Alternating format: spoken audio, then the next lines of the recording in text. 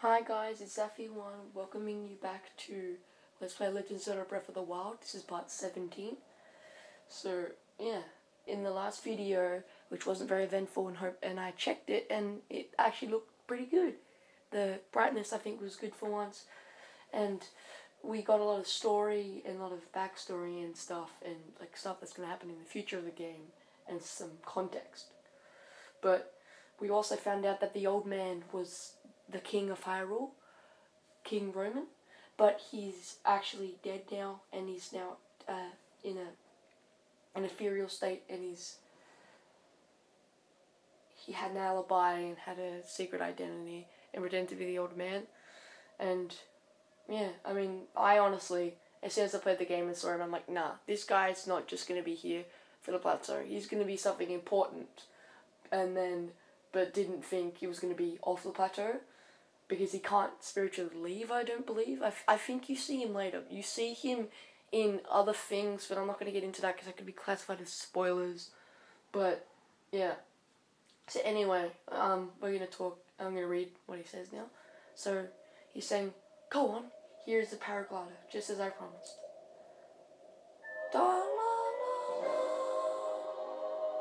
That was very ear-piercing. I'm sorry if I made anybody deaf then. So we got paraglider, an item that you received from the king on the Great Plateau. It allows you to sail through the sky. Press X while you're in the air to use it.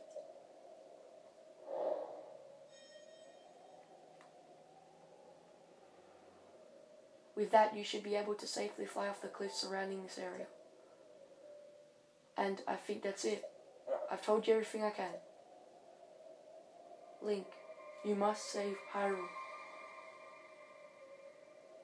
And his daughter, of course.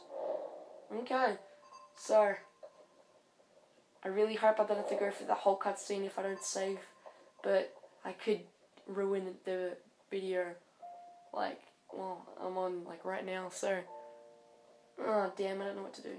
So, there we go. It's pretty simple.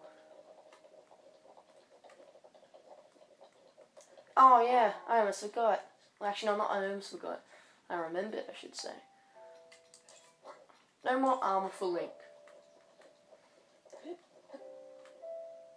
Okay. Just saying, down there. Oh, careful. Oops, that's not very good, but I'll use my finger down there where the water is. The little trees in there. Oh, God. Oh, wait, no, it'll be fine. It'll be fine. I can jump down. It's absolutely fine. I can't believe I forgot that. There we go. There we go. So down there, right there, in master mode, there's a Lionel there, so god damn it, have fun with that. It's really cool to see like a Lionel on the Great Plateau so early in the game, and I've seen people take it on, and it's pretty awesome to watch people either succeed or fail, because I like seeing them get wrecked and like seeing them prevail and win. It's pretty nice. Pretty cool. So this is the goddess statue, which I said earlier is important. You have conquered the shrines and claimed their spirit orbs. I don't think it actually has a voice, but I'll give it a cool voice anyway. I can offer you great power.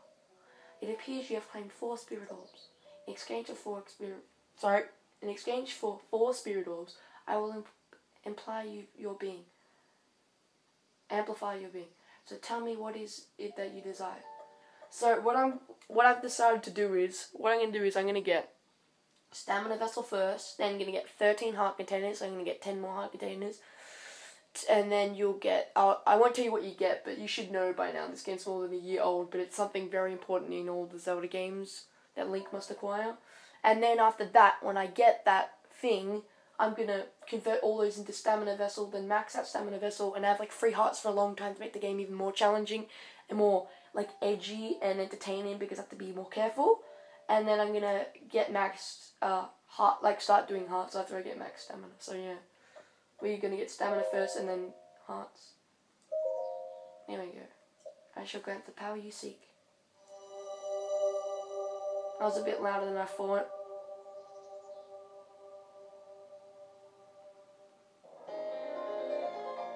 stamina vessel. The size of your stamina wheel has been increased, allowing you to perform more actions before getting tired.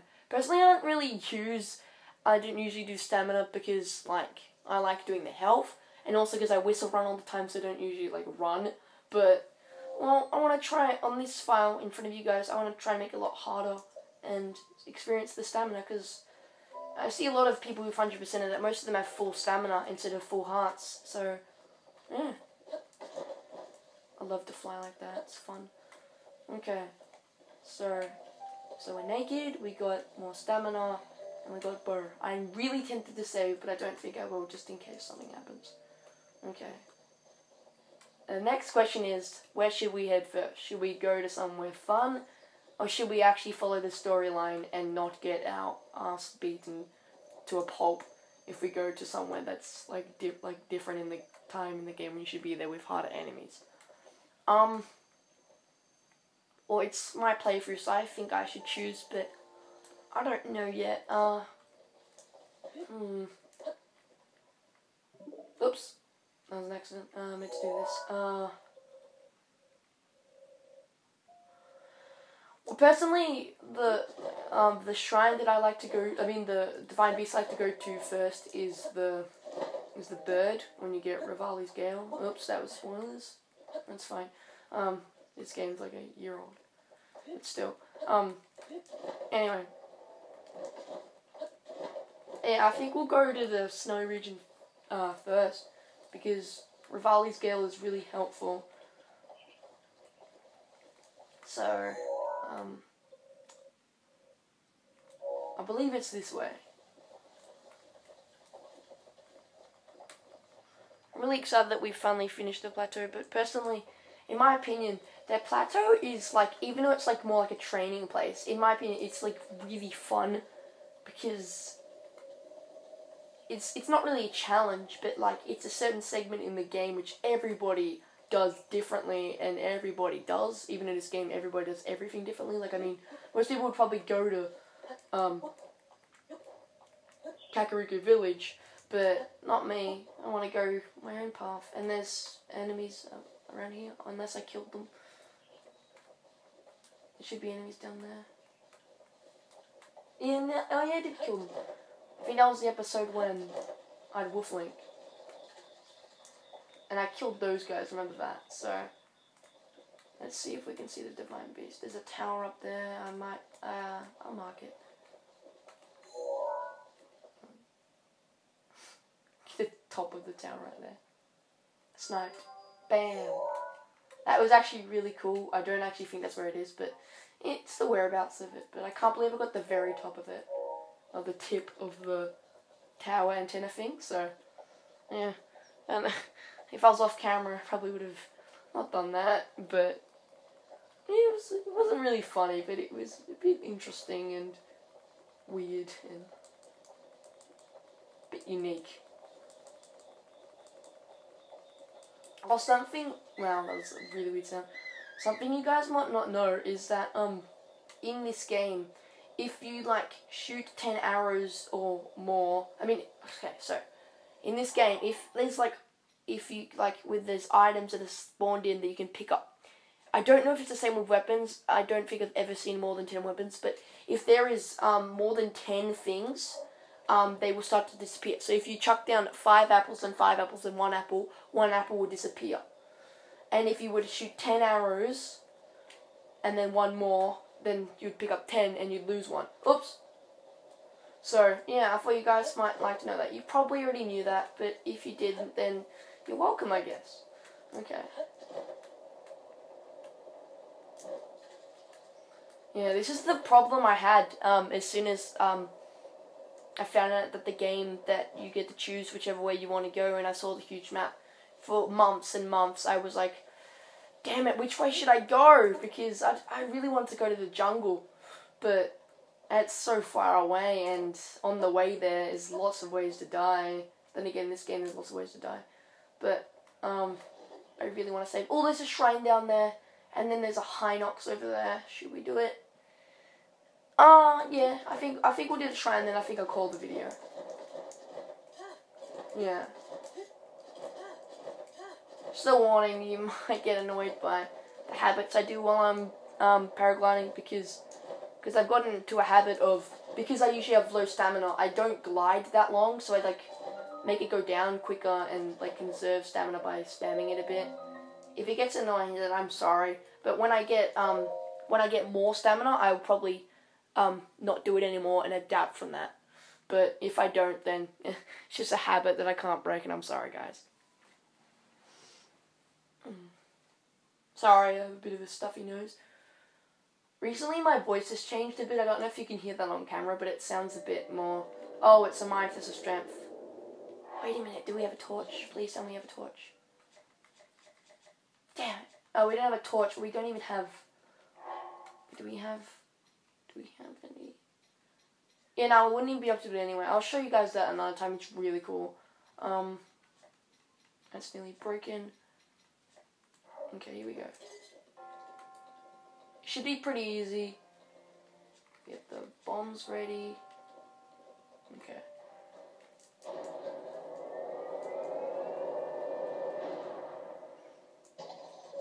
I didn't know. I think in the back of the head I knew it was a minor test of strength, but I didn't know. And this is probably going to kill me first hit, so just be careful.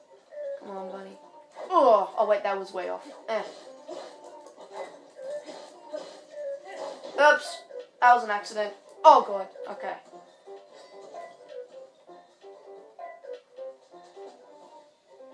I bet you guys didn't know this, but when they do the little like spinny thing. Oh god. Oh god. Oh, I went the wrong way. Damn. I'm probably gonna die soon. Okay. I don't have very good weapons. Yeah, so when they do this, you can actually parry it if you time it correctly. Not that many people parry everything. I'm probably gonna fail this. Oh, Link. The spear was like directly up. It looks like he was like, huh, like ready for war and like saluting the captain.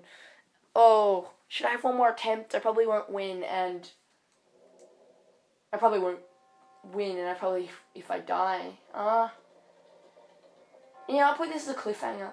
So, my name's Effie1, thanks for watching, and, well, thanks for watching Let's Play Zelda Breath of the Wild Part 17, and yeah, I hope you liked it. We are naked, we are getting stamina, and we are on our way in the world doing something that we probably should do in the wrong order, because it makes the game more fun though.